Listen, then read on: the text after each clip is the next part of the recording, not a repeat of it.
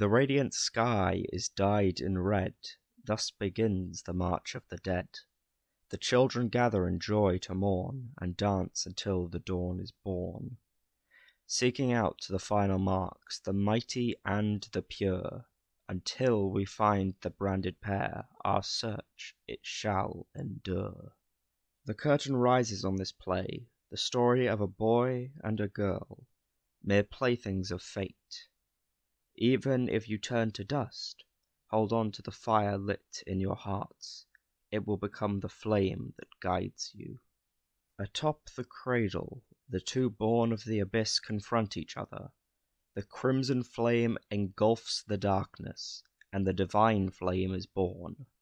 His burnt flesh, naught but soot, his sword of burning ice, is born from his heart, glowing like campfire embers, a tempered blade, forged from memories. So we're getting Aluber this episode, and Tragedy and Red Reboot, but I mean, like, this search is Aluber. At least I'm just throwing in the main to see, because we do have a pretty bad matchup against trap decks, so a main deck out. Some traps, I guess, might come in handy, but, you know. There's a few reasons I'm doing this. One, I'm cutting the Diva package, which is the 3 Diva and these two, just because it really doesn't do anything for us at the moment. While this search is Branded Fusion, this search is this, which searches Branded Fusion, and this is just kind of to facilitate our play. So there isn't much changes to the deck, it's just kind of getting rid of these 5 cards, which are good, but, like, we just can't really make Trishula in this deck anymore. So yeah, that's what we're doing. It's not much. I'm going to go straight into the games, and that's it. Okay, so game number 1 begins, and I chose these games because not only do we actually win the games, but I feel like we actually play the games decently well. Well, we do a few misplays here and there, but we actually summon our big bodies. Our opponents are Dragon Link, but they brick game 1, and I believe they also bricked game 2. They have some interruptions, so they interrupt us a little. They bounce Shiren back to hand, which is a bit of a misplay, because Shiren can be used on the next turn if I get another monster. I do want to eventually build this deck into more of a TR element deck than a branded deck. But currently the TR elements are a really good engine. They ash the Shiren, which is something you can definitely do with all the TR elements. So I normal Shiren and just decide to go into Dweller, because that's very good against the Dragon Link matchup. And they end with double Dark Ruler and an Absolouter in hand.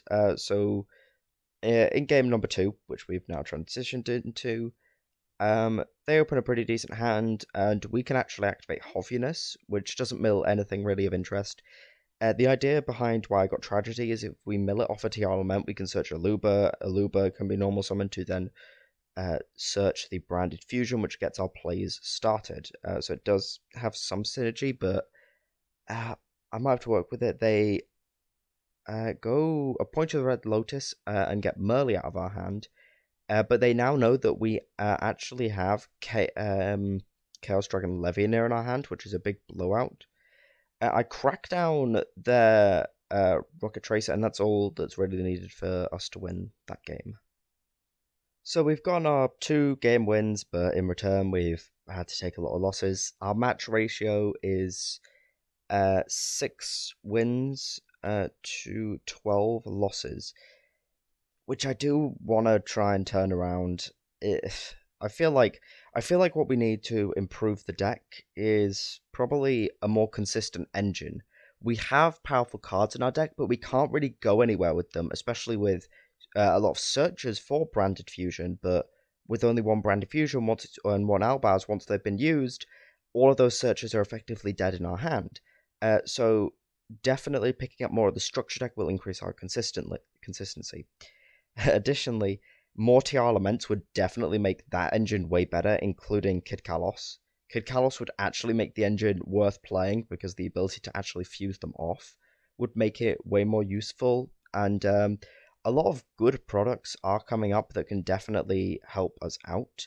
Magnificent Mavens is really good if we want to go more into the TR element. tier elements. Um, the upcoming Megatins are also really, really good because they're reprinting a few of the Despia cards, including Masquerade the Blazing Dragon, who is really good with the tier element branded stuff. Because you can fuse away a Despia and a TR Lament in order to make it, and it's a burn tool that could be possibly used on the opponent's turn, especially with the new Ishizu support. And I do want to try and maybe move the deck in a different direction, maybe going into Punk TR Lament.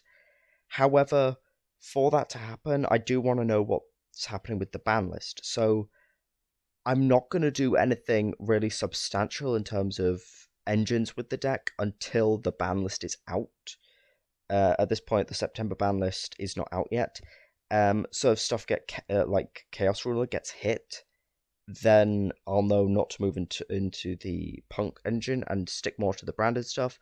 But if not, I might move towards the Punk engine or maybe the Dangers if they go down in price, maybe, but I doubt it. There's a lot of different directions the deck can go. And I definitely like to improve it. Sorry for this episode not being as long as they usually are. I just generally wanted to get this one out fairly quickly, and there wasn't much substance. We're just getting a few cards here and there. Next episode will be a bit longer. There'll be a deck profile, so I hope you enjoyed, and thank you.